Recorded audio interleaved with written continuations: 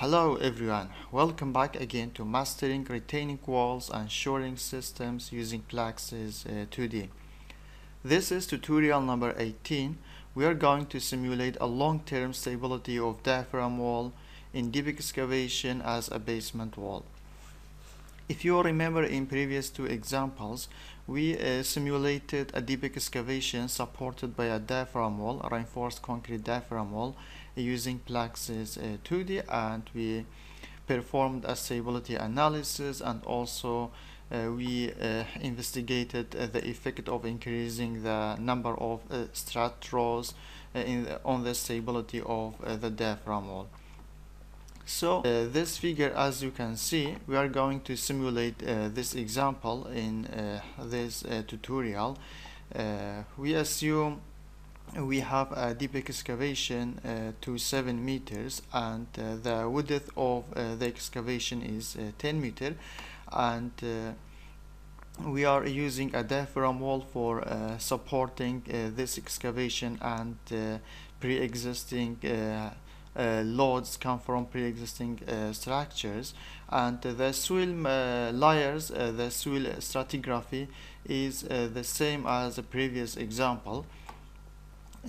So as you can see in here, we will have 12 meters high diaphragm wall, and these are the location of the struts, and the excavation will be 7 meters. In a previous example, the excavation was 6 meters, so we will increase the excavation depth.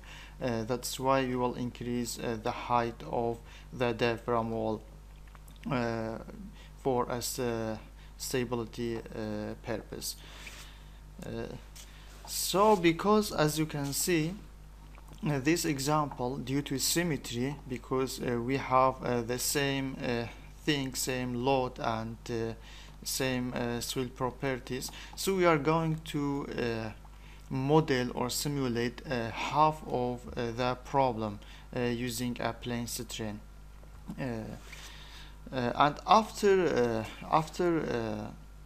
simulation of this excavation, we assume these diaphragm walls will be a basement wall for a new structure, and a new structure will be built, as you can see in here, where this excavation will be 2 basement, and at bottom of the excavation we will have a foundation, reinforced foundation concrete, which is 600 millimeters, and also we will have 2 concrete slab, one of them at the top and the other at the middle of the excavation, and the thickness of this concrete slab is 200 millimeters. So maybe it's not very clear in here. Let me show you in AutoCAD. So as you can see, this is going to be our example. We have 2 struts, as I mentioned before. The excavation is 7 meters deep. The width of the excavation is 10 meters, and the water table is located 4 meters below the ground level.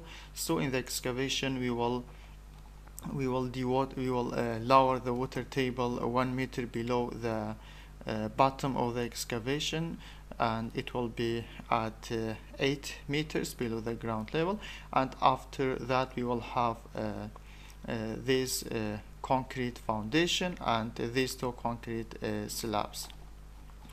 So let us click on the last phase, which is a short-term factor of safety after construction of the structure. We can see the short term factor of safety is 2.99, and the long-term stability, or the long-term factor of safety, is about 2.8, which is a little bit lower than a short-term factor of safety.